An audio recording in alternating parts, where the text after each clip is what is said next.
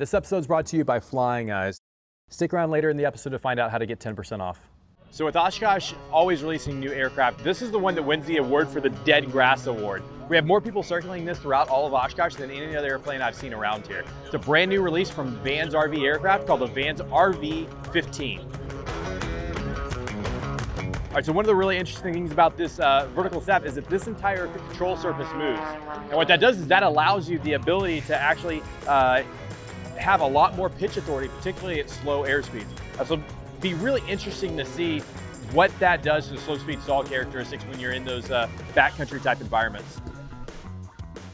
So this tail wheel is pretty interesting because it's designed specifically to give you the correct camber based off of whatever tail wheel you have. So if you have a small tail wheel like this, that's fine, but as you want to adjust, say you want to put a baby bush wheel on it, you can actually just turn a jack nut right there and increase or decrease your camber so that your aircraft is pointing the direction that you want it to be. It's a really interesting design that Vans has come up with. We'll see how it works when they actually start flying it. This aircraft is really designed to be built for people who want to fly in the backcountry. Traditionally, Vans has built aircraft that are fast, that are aerobatic, and this is a very far departure from that. High wing, slow stall capability, and so if you want to go in the backcountry, you want to bring a lot of stuff with you. And so you have this baggage door combined with a lot of space behind that second seat in order to bring a couple mountain bikes or whatever equipment you need to go on a backcountry trip for a week. So these flaps have garnered a lot of attention because these flaps are currently set at 50 degrees. This aircraft specifically is it's the engineering prototype. And so what they're doing is they're putting it at 50 degrees to see what the flight characteristics are. There's no guarantee that that's going to be what comes in the final production, but it is interesting to see. And it'll be interesting to see what they come up with their engineering designs and what the final solution is going to be for their flap settings. So landing gear on the RV-15 is pretty unique. In fact, it's a proprietary design that they've come up with. So it kind of looks like a regular steel, like a spring steel type landing gear, but you actually have a couple of oil struts in the back end that will help give it 7 inches of articulation, and each one will be independent on the different tires. So Vans is actually looking at patenting this design. It has, with these struts here and the unique design, it's never been done before. It'll be really interesting to see in flight tests, operations tests, how well it actually works in true backcountry.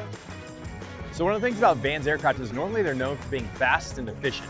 Your traditional RV-8 with right speed mods can go close to 200 miles an hour at about 8 gallons an hour. And one of the ways that it accomplishes that is very low drag.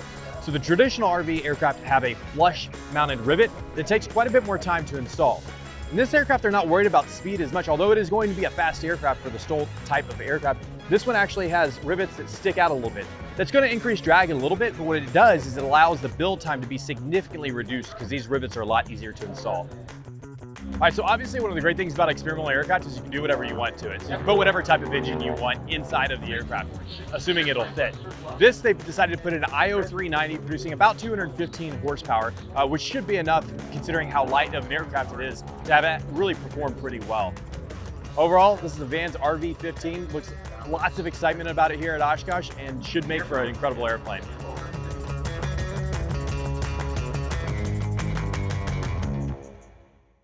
So this episode has been brought to you by Flying Eyes. Honestly, these are some of my favorite sunglasses I've ever flown with. They're incredibly durable. They've got polycarbonate lenses. And if you want to get a pair of these, go to Flying Eye Optics. Check out with code DOZEN and you get 10% off and you help support the channel as well.